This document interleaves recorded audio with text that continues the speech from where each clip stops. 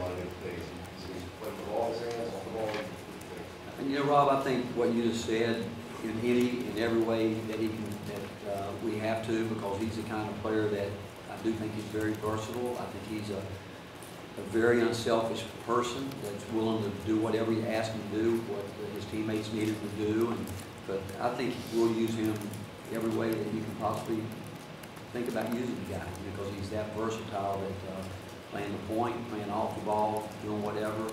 He's going to make, he's always going to try to make winning plays. He loves to pass the ball, maybe to a fault right now. That's something that we're trying to get him to understand.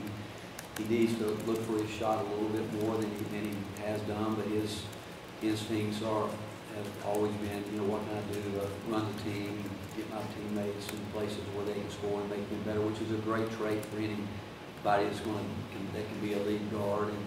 But we do think that he's got to get a little bit more of a scoring mentality. Marshall, then Vince and Zach. Rick, when you lose